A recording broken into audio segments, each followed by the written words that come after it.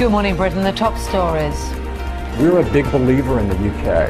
The UK will be just fine. In an exclusive interview, the boss of one of the biggest companies in the world, Apple, tells us how he's backing a post-Brexit Britain and promises to keep investing in the UK. Well, the man behind the most profitable company in the world here to say he will keep backing Britain after Brexit. It's also in the country to see a school where technology is changing lives. Tim Cook, though, saying it's teachers, not computers, that will be at the heart of lessons.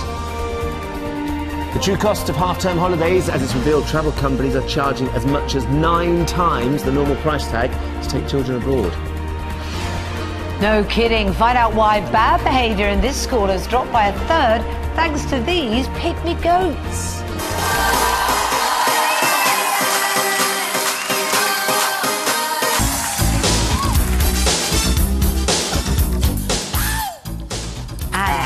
Ahead of their final dance-off, Lucy Joe Hudson and Johnny Levy join us as they prepare to go head-to-head recreate the iconic dance routines.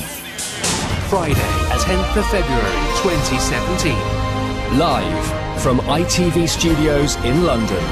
This is Good Morning Britain with Ben Shepherd and Kate Garraway.